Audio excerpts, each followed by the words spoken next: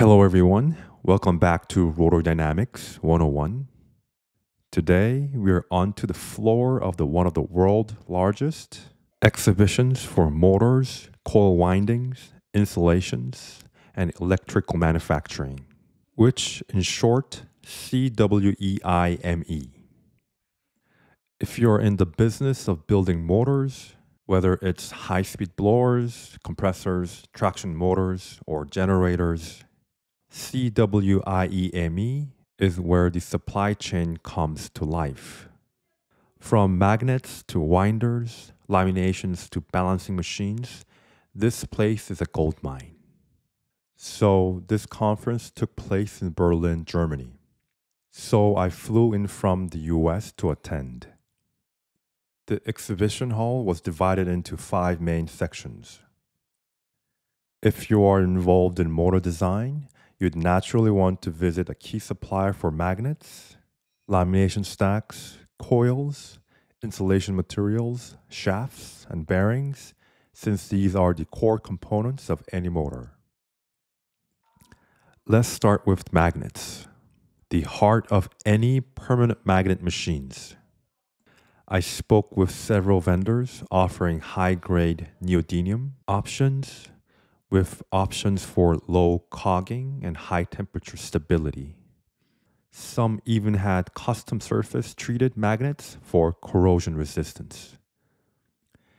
And as you all know, one significant factor driving the increasing in popularity of permanent magnet machine is the decreasing cost of neodymium iron-borne magnets, making them more affordable and widely applicable across many industries. Typically, the magnet manufacturer determines the price primarily based on BH max and intrinsic coercivity. So, what is BH max? Here is the historical evolution of magnet BH max.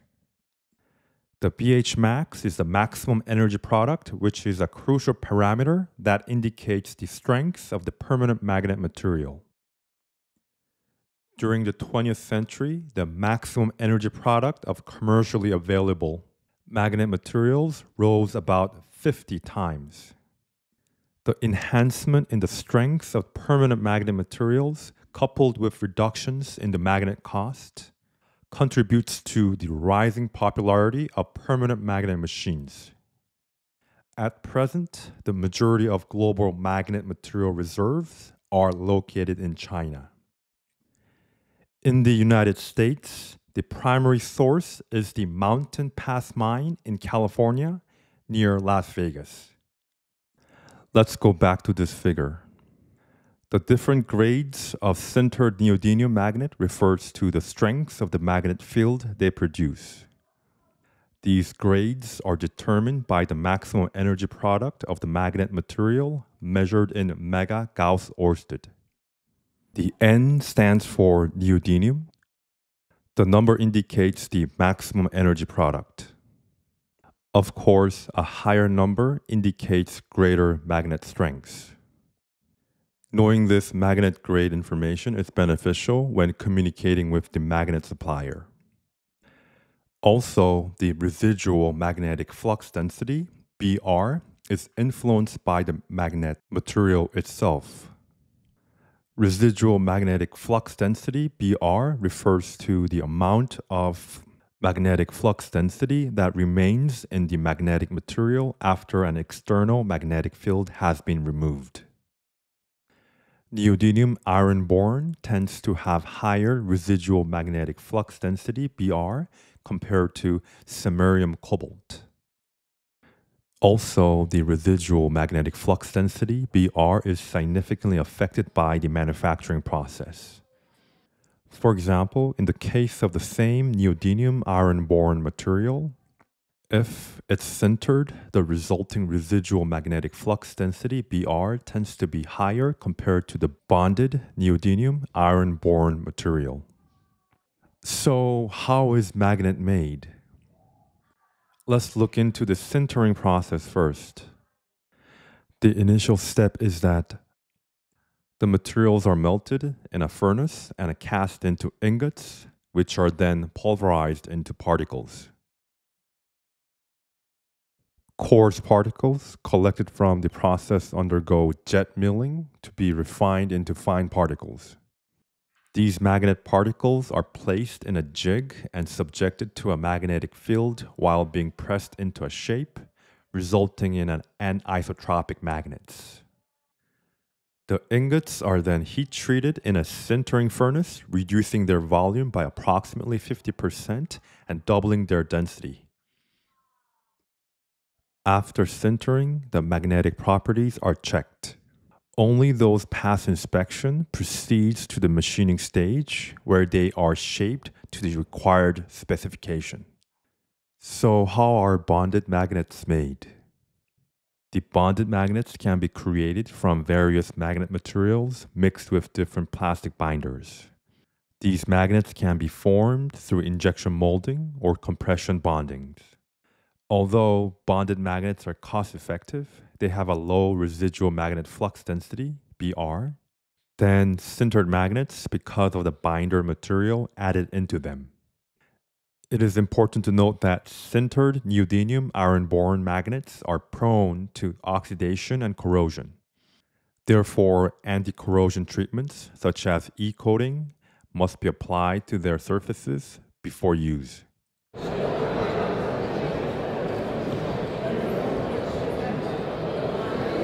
Lamination stack quality makes or breaks your core loss.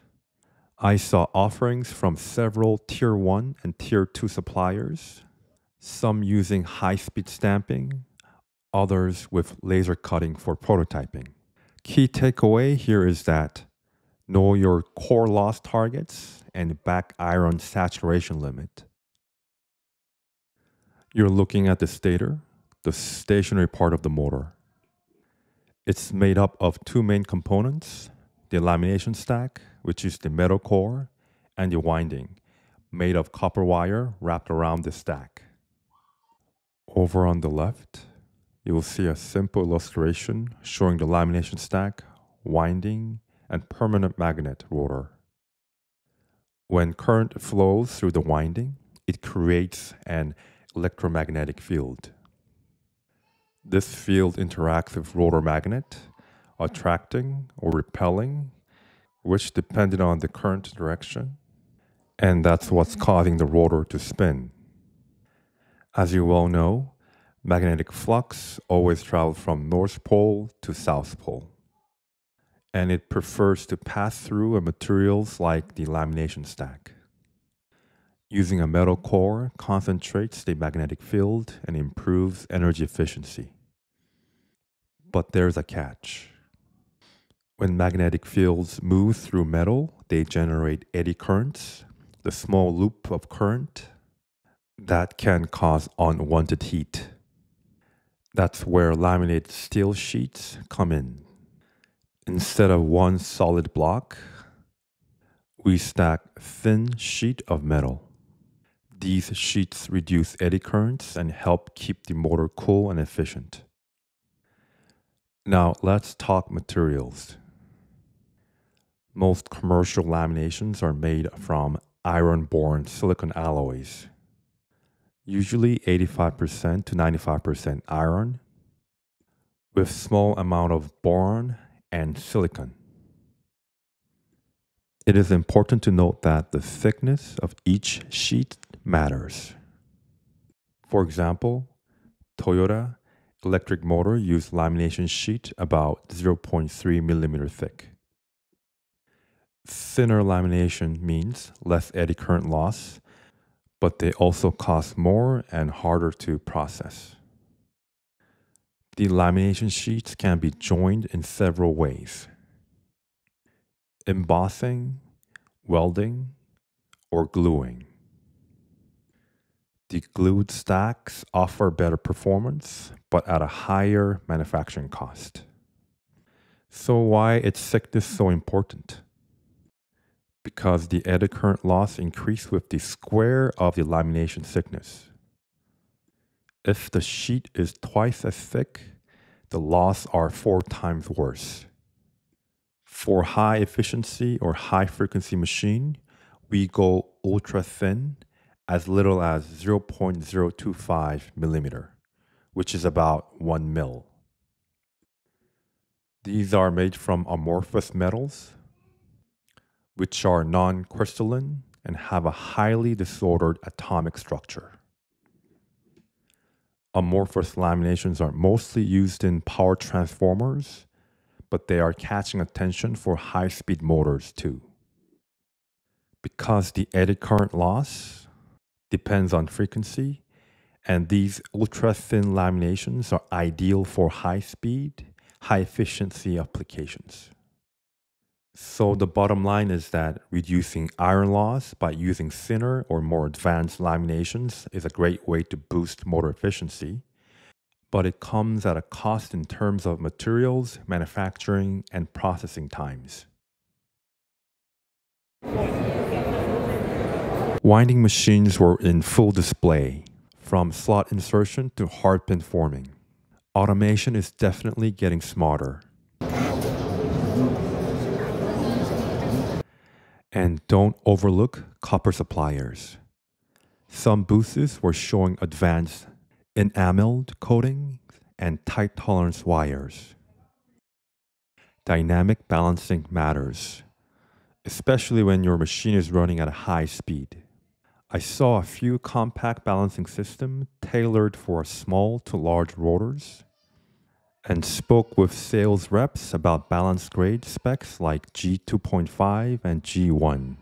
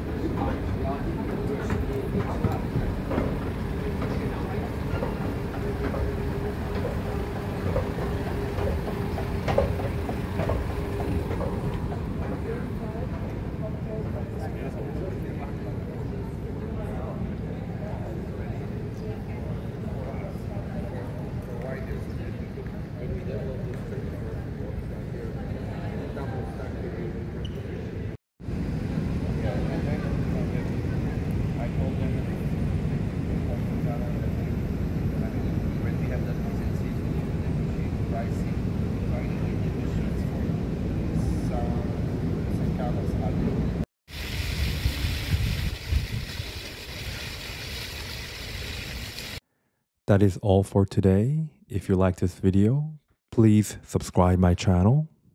Thanks for watching, and I'll see you in the next videos.